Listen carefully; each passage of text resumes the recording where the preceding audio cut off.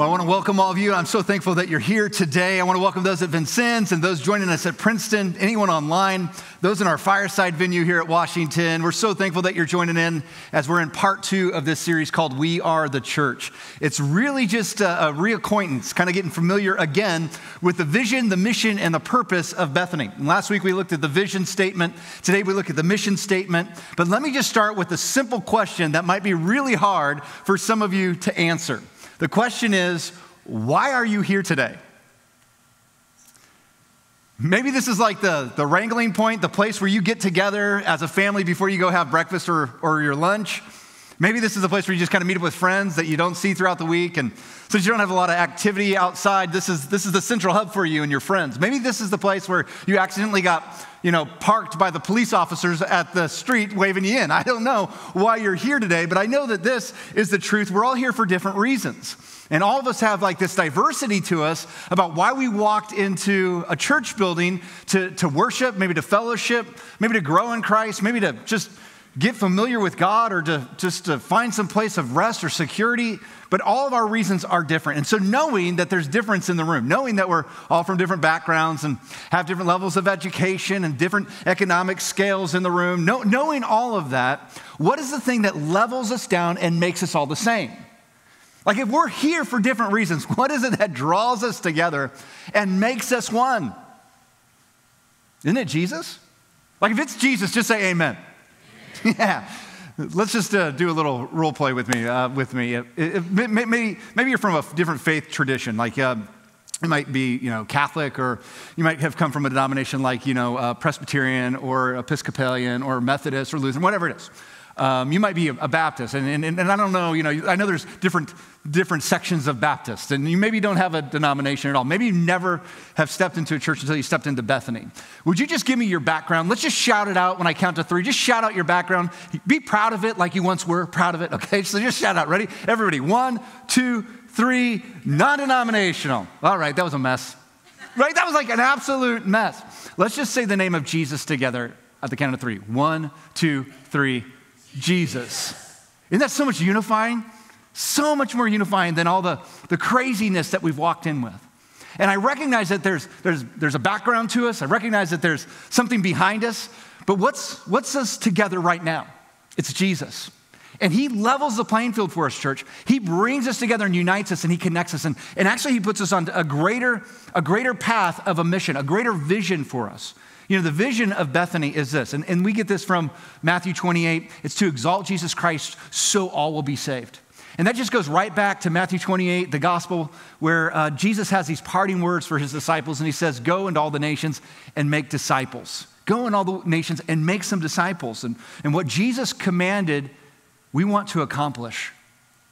We want to accomplish that. But if you just have a vision, but you don't have a strategy, then I think really what you have is just a dream. And so you have to have a strategy when it comes to vision. If you want to look at what we're talking about today and understand it better, a mission statement is really a strategy statement. It's like, how are we going to get this done? How are we going to reach the world with Jesus Christ so everybody will be saved? And so our mission statement is kind of simple and memorable. Here's what it is. We get lost people saved, and we get saved people pastored, and we get pastored people trained, and we get trained people mobilized to go and reach lost people. And there's this reciprocal nature to it, that it's all starting over again. And as we begin to love on people and they come to Christ and they grow in Christ and are pastored in Christ, that they're mobilized too to go and reach more for Christ. And it really comes from this idea of Jesus saying, go and make disciples. Like there should be a reciprocalness to this. There should be a continualness to it so that it never ends, that it doesn't die off with a generation. And when Jesus talked about mission, when he talked about putting his church on a pathway to get something done, he often did it by story. He did it in story form. So you'd read a story of Jesus, oftentimes called a parable in the Gospels, and you'd say, what's he getting at? And Jesus would say, well, here's what I'm after. And here's what you should be after too. One of those stories that I want to look at real briefly is found in Luke chapter 14. And if you have a Bible that is provided by the church, it's page 848 there, Luke 14. And there Jesus tells us this story, what's called the parable of the great banquet. It's about a man who hosts a giant party, and he invites a bunch of distinguished guests, but they all at this distinguished party, they all have excuses why they can't come to the party. And Jesus is actually telling this story at a dinner party. And he's surrounded by people that really have a critical eye of him. He's surrounded by some Pharisees, some Sadducees, some religious leaders that don't really believe that he is the Son of God. And Jesus sits at this dinner party before he tells a story about a dinner party. And he says, listen, some of you have been like trying to get to the head of the table, and you've been trying to find a place of honor. And it hasn't worked. And he talks about humility in Luke 14. And then he begins to talk about what it's going to be like when we all are in heaven with God the Father. And that's what the story is really about. And there's one guy at the table who yells out and he says, #blessed. I can't wait to have dinner with God. And Jesus kind of looks at that guy, an anonymous voice, and he tells the story as if to say, what makes you so sure that you're going to be in heaven and having dinner with God? What gives you the security? Because you haven't accepted me, you haven't embraced me. What would give you the security in life to believe that you're going to be absent from the body one day and present with God in heaven? And so here's the parable that Jesus tells us called the parable of the great banquet. Luke chapter 14, look at verse 16 with me, and we're just going to read all the way through verse 24. And as we read, just so you know, the man here, what's called the certain man that I'll read about, is a symboling of God. So when you see that, that's God in the story. And I want you to also check out, and you may not be, literary majors, but I want you to check out some of the action verbs that are found in Luke 14. I'll kind of emphasize them for you. It starts out with saying, Jesus replied, here's the story, a certain man, whom is symbolizing God, was preparing a great banquet and inviting many guests. At that time of the banquet, he sent his servants to tell those who had been invited, come, for everything is now ready. But they all alike began to make excuses. And the first one said, I've just bought a field and I've got to go and I got to see it. Please excuse me. Another said, I've just bought 5 yoke of oxen and I'm on my way to try them out. Like I just bought the new car and I got to go test drive it. Please excuse me. Verse 20, still another said, I just got married, so I can't come. Wonder what he's up to. Verse 21, the servant came back and reported this to his master. So the servant hears these excuses, realizes that the party is not going to have any guests, and he comes back and says, listen, master, there's not going to be anybody coming to the party. And he came back and reported his master, and then the owner of the house became angry, and he ordered his servant, go out quickly. Have a sense of urgency, get out of here, and go into the streets and to the alleys of the towns and bring in whom? Bring in who? The poor, the crippled, the blind, the lame. People who would never be distinguished guests anywhere. You just bring them all. Verse 22, sir, the servant said, what you order has been done, but there is still room. Like I already did that. I was faithful to what I knew you'd want, to your mission, and I've already done that, so what do I do now? Verse 23, then the master told his servant, you go out then into the roads and the country lanes. Go further out of town. Go further than you have before, and go into the country lanes and compel them to come in, so that my house will be full. And I tell you, not one of those who were invited will get to taste of my banquet. What a crazy story. Like the original guests that Jesus is talking about in that story, who all had excuses, were like, you ever heard the expression, these people are hard to reach? Like maybe you got like a dad in your life and he just never embraced faith. He just never has given a second thought of faith. He's always been busy in life, working hard in life, but he's never given Christ a second thought. And he's just now hard to reach. Like he's lived so long without Jesus. His heart has grown hard, and now he's just so hard to reach with the gospel. And as much as you invite, and as much as you try to have him come into your life or explain him the story of Jesus, it's just a hard-heartedness. There's an invitation there, but he's just not receiving the invitation.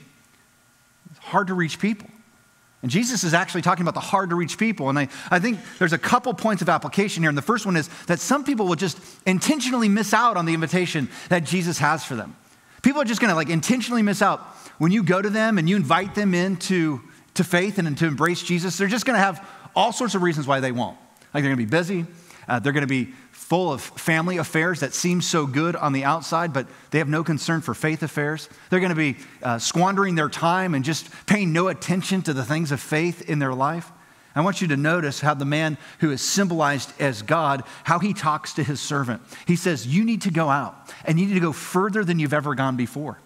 You catching this? Because in the story, while God is the master of the house, The servant is you and I. And he's telling you and I to go out further. Maybe some of us have hard to reach people in our life. And God's saying, you need to invite them, but you need to continue on and you need to keep going further past where you ever have gone before in bringing other people into the faith as well. And I want you to catch on to some of these action verbs that Jesus talks about. Compel them, he says. Compel them to come in. That word compel means to beg them to come in. With great urgency, bring them in. And I think one of the applications you can pull from this is people will just miss out on the invitation that you provide for them, and they'll do it intentionally. They'll just make excuses. But here's the second thing. God has entrusted you and I. He's entrusted our servants to go and bring people in. Like, we have a mission to fulfill. And it doesn't matter if people embrace the invitation or reject the invitation. Our job is to go out and to do our best to invite people back to our wonderful, all-sufficient Savior. And what I found out about a congregation is this. A congregation, when it stops pressing out, it begins to dry up. And you know that. Some of you are from some congregations where the congregation has stopped pressing out and it started to dry up. And you're here now.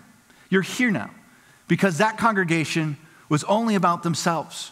And it wasn't about others. It wasn't about those who were far removed from God. It was only about those who had embraced the invitation, but not those who had rejected or have not walked in just yet. And friends, God is expecting each and every one of us to go out of this gathering and go into this world with the mission to get lost people saved and saved people pastored and pastored people trained and trained people mobilized to go and reach more lost people. And you're not going to change the church by attending church. You're going to change the world rather by being the church. You're going to change the world by being the church, not just attending church. And friends, I'm here to tell you that people need the gospel message not just to help them, not just to advance their life, not just for healing, not just for hope. They need the church right now more than they've ever needed you before the world does. They need the church because the church, you all, have the gospel message, which can rescue people from the deadness of their sins. You see, it's only Jesus who forgives our past wrongs. It's only Jesus who relieves our regret. It's only Jesus who frees us from our guilt. It's only Jesus who can reclaim our identity when we've lost our identity. It's only Jesus who can liberate us from what we once were. It's only Jesus who can elevate us to what we always thought we could be. It's only Jesus who can forgive us of our sins. It's only Jesus who can spare us from the penalty of our sins. It's only Jesus who can make a way to God and whom we've always craved to have a relationship with. It's only Jesus. And friends, you are the deliverer of that message, that invitation, that it's only Jesus. And the message of God's church is to reach the world with the good news of Jesus. And to accomplish this, we're going to need every single person to pull on the same rope in the same direction. So here's what I'm asking. I'm asking everybody who calls Bethany Christian Church home. Like, if this is your home, and that's how you regard this place, to get on board with the vision, mission, and purpose of Bethany, so this congregation can move the gospel message further, farther, faster. Because when you own something, like I'm asking you to own this, when you own something, you treat it differently. You ever rented a car? When you drive that car and you've spilled something inside of the car, right? No big deal. It's a rental. Like, who cares? It's just a rental. But have you ever spilled something in your car? Like, you spill something in your car, you grab for all the napkins that you've ever obtained from every drive-through restaurant ever been to in the glove compartment, and you try to mop it up. But if you can't find any napkins, you're reaching back for some old sock or clothing item that you have that maybe your kids have left behind to mop up the mess. But if it's a rental, you don't care. Like, it doesn't matter to you. You don't own it. No big deal. Not my problem. Not my problem to clean up. You'll drive it through gravel. You'll get it dusty. Not my car to wash up. It just doesn't matter. But that's not the way you treat your car. If there's a spill, you'd clean it up. If it gets dusty, you'd wash it up. You'd be careful on how you drive it.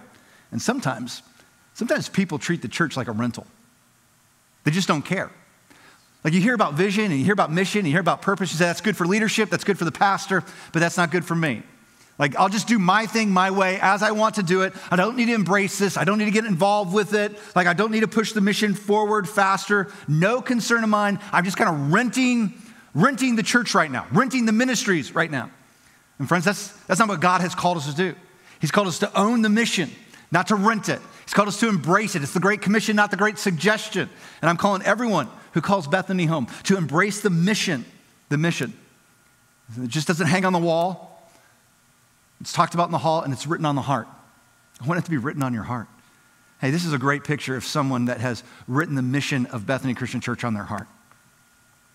This is Jay Yoakum. Jay was serving that day as a difference maker in our parking lot at our Vincennes campus. And Jay and his wife, Tammy, are always on the frontline ministries at the Vincennes campus. They do such a wonderful job of welcoming people in because they get it. He went the extra mile that day, not just to be a smiling face in the parking lot, but to make his own sign. And even though his wife, I think, was a little embarrassed by it, he just ushered people in and waved them, because here's what he understood. He understood that on a big day like Easter, that there are going to be all sorts of folks who just hadn't been to church in a very long time.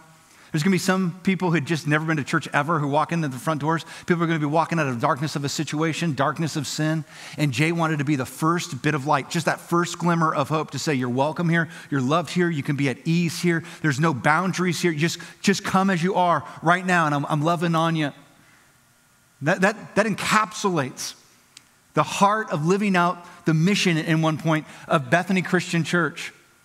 And anybody that's a difference maker here at Bethany, you are awesome. And you may not be going about it the same way Jay does, but you're walking the extra mile, and it's written on your heart. And that's what we're calling the people of this congregation to have, that mission of Jesus written on their heart. So how are you living out this mission? How are you living out getting lost people saved, saved people pastored, pastored people trained, and trained people mobilized to reach lost people? Because the tendency is to not get involved. The tendency is to say, that's a good sermon, but that's for you, Matt. That's a great idea. It's a catchy logo and motto, and it's clever, but that's for the leadership, not for us. That's for the pastoral team, and it's not for the congregation. So how are you living this out? Because I know the tendency is like, not going to do it. I'm going to rent this thing, not own this thing. How are you living this out? And so what I've done, I've come up with a pop quiz. Don't you love pop quiz? Oh, there's supposed to be like a big moan, audible moan in the room. Because when I was in school, I would have audibly moaned. I would have been that kid who went like, oh, and I would have grumped out a little bit, because what I hated was anytime the teacher was like, I'm going to see what you really know. I'm going to expose you right now. But here's the best part about my pop quiz. You get to grade your own test, and we're not even writing it down. It's like a mental thing that you can work through. So here's the 4 questions I am proposing to you that are very individualized, very personal, about how you're living out the mission that God has called us to through Bethany Christian Church. Question number 1. If our mission is to get lost people saved, whose eternity has forever changed because you told them about Jesus? If our mission is to get lost people saved, whose eternity is forever changed because you've told them about Jesus? Not me, not your spouse or your kids, but you've told them about Jesus. And I'm not talking about like a methodology to learn. I'm talking about a message that you're carrying and you're telling. And I'm not even telling that you're telling people, wow, you got to change your life. You're misbehaving. This is wrong. Or I'm not telling them what are the 5 steps to get to Jesus, like what you have to do to receive Jesus. No. I'm talking about how have you just told somebody about Jesus? How have you changed their forever because you spoke Jesus to them? The word gospel is that Greek word euangelion. We taught this just a few months ago.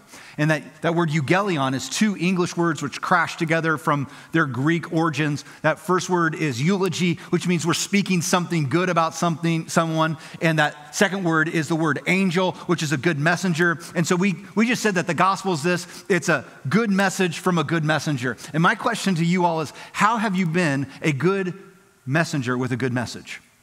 That's really the question.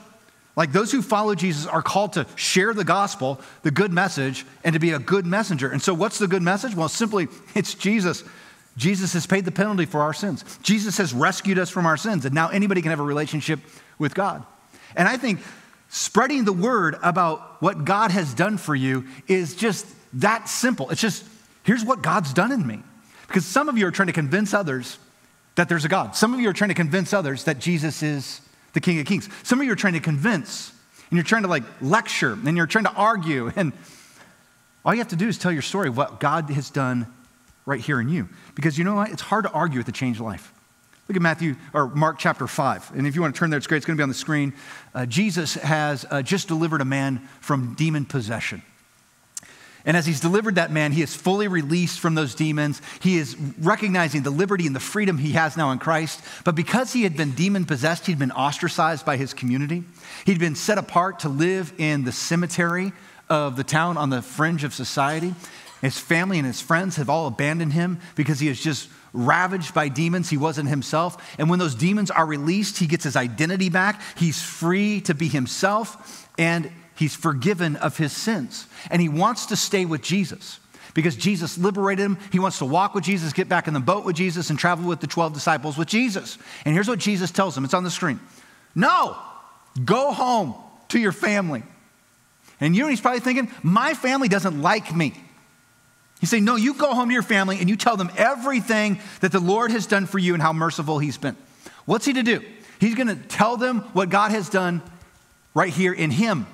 Not what God can do for them, but what God has done in him. So verse 20 says, so the man started off and he visited the 10 towns of that region and began to proclaim the great things Jesus had done for what? For him, not for them, for him. And everyone was amazed at what he told them. And if you just want to go by what Jesus tells that man, he's telling us, you need to go out in this world and you need to tell everyone what Jesus has done in you.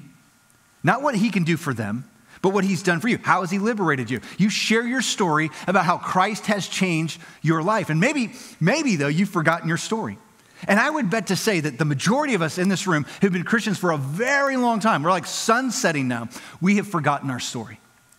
And I hope that as Rooted comes back at all of our campuses, which is learning the 7 rhythms that we think are core and essential for staying spiritually strong in the faith, you'll learn your story. Because anybody who's been to our Rooted experience, you have learned your story. You've learned that it's not hard to tell.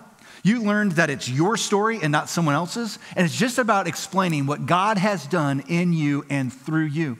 And friends, if you can start explaining that story, you can start sharing the gospel message. It's not very difficult. And what we need to remember is that as we share, it's not us who saves. It's not our story who saves. Who saves? God saves. Jesus saves. And I love how the Apostle Paul looked at this and how he shared the gospel. He said, listen, I was really brilliant and I was really smart and I had all the diplomas on the wall, but I made the gospel message super simple because I understand that people need it in simple form. And Paul said, so I didn't educate, I didn't lecture, I didn't try to come up with 5 clever points or a clever motto. I just told him my story. So in 1 Corinthians chapter 2, he says, my message and my preaching were not with wise and persuasive words. Did you know what he says? My message and my preaching. I had to preach from what I knew, and I had to preach from my place of where I was, but with the demonstration of the Spirit's power. I didn't rely on myself, Paul says, I relied on God as I told my story, so that your faith may not rest on human wisdom, but on the power of God. And I've shared with you before what you need to tell people at the core about your story. You need to tell them about God's plan. God's plan that he doesn't want anyone to perish but have eternal life. That you recognize that, you found that you didn't want to perish, and you recognize that God had a plan for your life. You need to tell them about your problem or our problem. That you had a problem, and the problem was sin. And sin has fractured the relationship that God wants to have with us. You need to tell them about God's provision. That Jesus was sent to provide a way, an escape from that fracturedness to make it back whole and be reunited back to God. You need to tell them about God's promise that anyone who believes in Jesus will be saved from their sin. And friends, maybe for you today, you just look at that and you say, okay, I'm going to start learning my story and I'm going to start sharing my story to start living out the mission of Jesus Christ. Here's the second question of this pop quiz. If a part of our mission is to get saved people pastored, who's a better follower of Jesus because you're in their life? Who's a better follower of Jesus because you're just walking beside him? You know, it's a weekly question. I think as a pastor, I have to ask, am I equipping people? Am I pastoring people? Are people better followers because I'm in their life? I one time had summed up my role here that I'm a leader and a feeder. I lead and feed. And if that's my role as a pastor, your role as a Christian is to be a minister, to walk alongside people, to pastor them as well, to be a part of their pains and their joys in life, to invite as many people as we can, like that servant was, doing in Luke 14. And I think as a Christian, we're all called to minister alongside someone else. This past week, you probably remember the story that was a part of our dollar difference where Stuart and Marissa Davis had been caring for Cindy Harrison, Marissa's mother. And you watched that story being told to us from Evan Nave last week. This last week, I was on our Facebook group page for our Washington campus, and I noticed that Kendra Dugas had set up a meal train for Marissa and Stuart and Cindy. And it just I just thought about that. I thought, well, why hadn't we done that? And I know what she put in there, like, hey, she's a friend of mine, and I wanted to walk the extra mile. And as I said, hey, Kendra, can I tell the story? She was just kind of like, well, why? What's the big deal? And I thought, because that's the heart of what we want to do here. That's why I want to tell that story. Because that's something that we all should be doing here. Like, we see the need, we recognize the need, let's meet the need. We see the hurt, let's go and let's heal the hurt. Like, let's do our role of pastoring people the best we can. Like, that's not just the role of those who are on staff, that's the role of all of us here. I think it's like this simple motto that Jesus has for us to kind of put this into our own lives, where he says, treat others just as you want to be treated. Like, isn't it like the basic tenets of what it means to pastor other people? How would I want someone to come alongside of me right now? Like, if I was taking care of someone that was sick and alien, how would I want someone to care for me? I think every follower is called to be a minister. And may not know what that looks like, but it just simply is get involved in people's pain. It's get involved in people's celebration. And you might be saying, I don't even know where to go with that.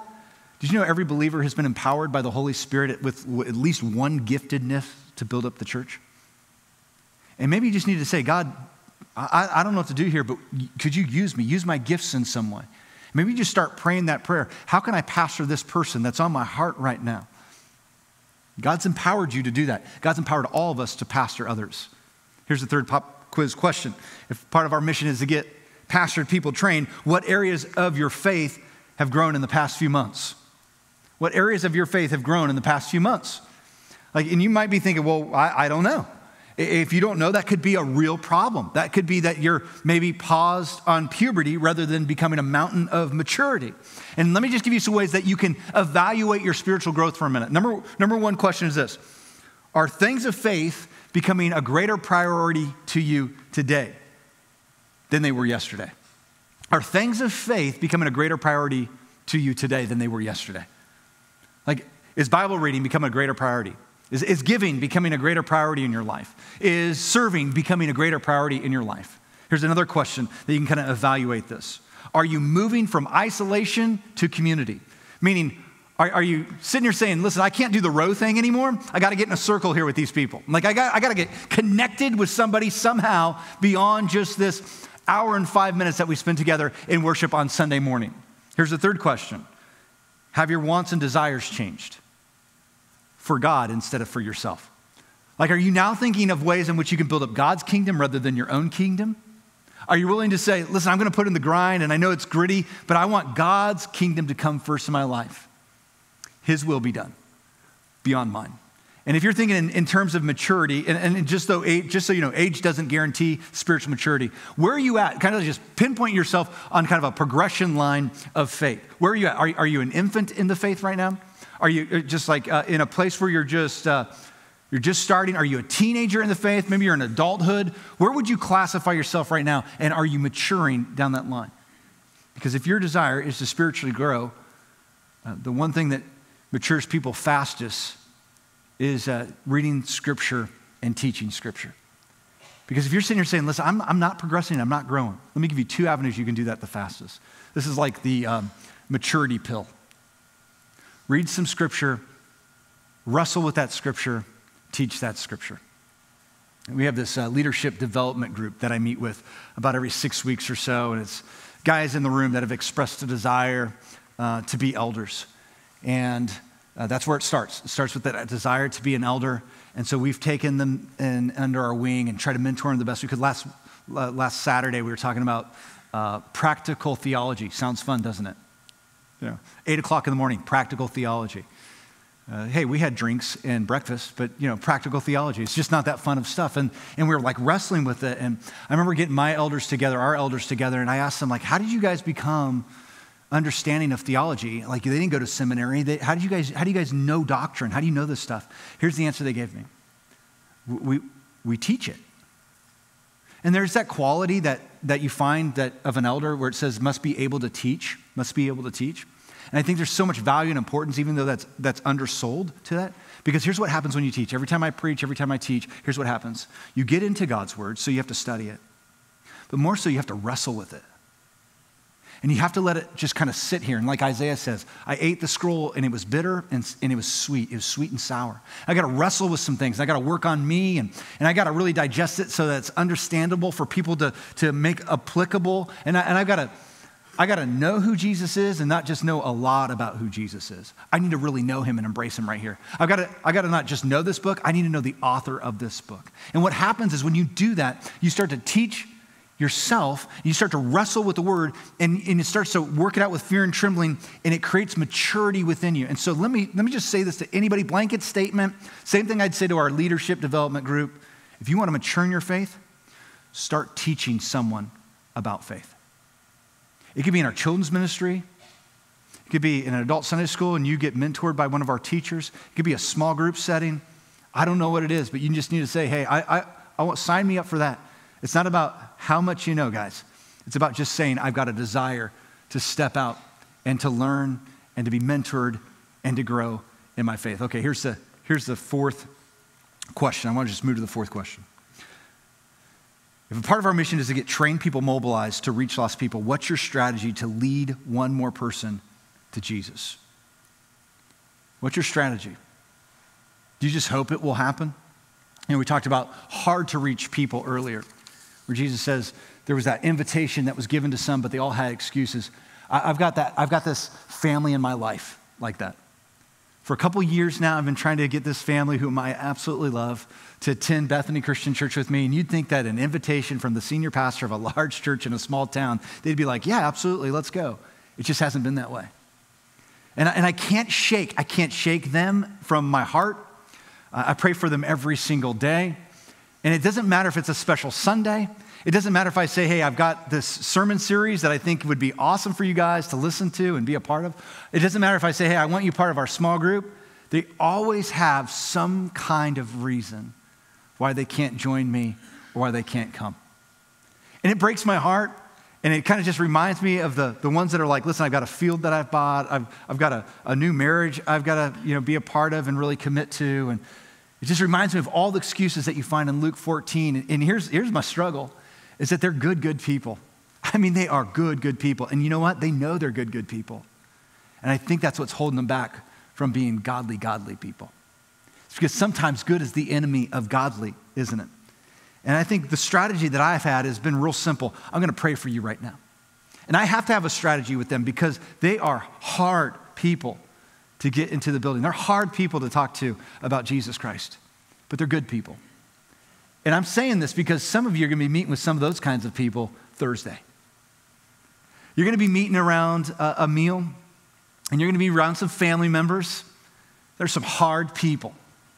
And you've been trying for a long time to get some of these hard people to come and embrace who Jesus Christ is. And it's just not going to come out naturally. More than likely, it's going to come out in argumentative form if you try to share your faith and tell them what they need to do. But maybe you can find some strategy, some way that you can just share your story about Jesus to them. Because there's an importance about Thursday. You're going to meet up with some people whom you love, whom you embrace, and that is the prime time to share who Jesus Christ is in your life and what he's done for you. And you're saying, well, I don't know how to do that, preacher. Let me give you some ideas real quick on the screen. Be prayerful. Pray for these people today. Start today about what's coming Thursday. You know who's going to be at the dinner table. Be prayerful. Be conversational. All right? This is not about making statements. This is about listening, asking questions. Third, be authentic. Just be yourself. Don't try to be holier than thou. Don't try to pretend that you have your act all together. If they point out some kind of sin in your life, you need to say, yep, and I'm being saved by grace. Be patient, okay? You're not going to win them over by the end of dinner time. It's not going to happen. You're not going to win them over by the time the Cowboys play. And be simple. Like, keep it as simple as possible. Keep your story simple. And I just need to remind you of the urgency of all this stuff. Everybody spends forever somewhere. Like, would you keep that in mind? Everybody spends forever somewhere. And let me just say to any of you that are kind of wrestling right now with some spiritual things, where are you going to spend eternity today? Where do you spend eternity today? Because Jesus proclaimed these words in John 14, I am the way and I am the truth and I am the life. No one comes to the Father except through me. It better start right there with Jesus. Your answer better be Jesus. He's not just the unifier, friend. He's the Savior and He's the Lord. And so if your answer about, well, where will I spend forever? It's in heaven. And if I ask you why, it's because I've done good things. Wrong answer. Because Jesus has done everything. Because Jesus has released my guilt, my sin, my penalty from that sin, and He has set me up in a personal relationship with God the Father. Friends, I want you to know who Jesus is, to walk with Jesus, to live for Jesus, to embrace Jesus, to die with Jesus, so that you can live forever with Jesus. Will you pray with me? God, as we conclude today, set some people on our heart that need us to tell our story. And may we be conscious of how we do it, gently, truth, grace. May we be on this mission to get lost people saved and pastored and trained and mobilized. We need you to help us. May we really embrace this and own it. We pray these things in Christ Jesus' name. Amen.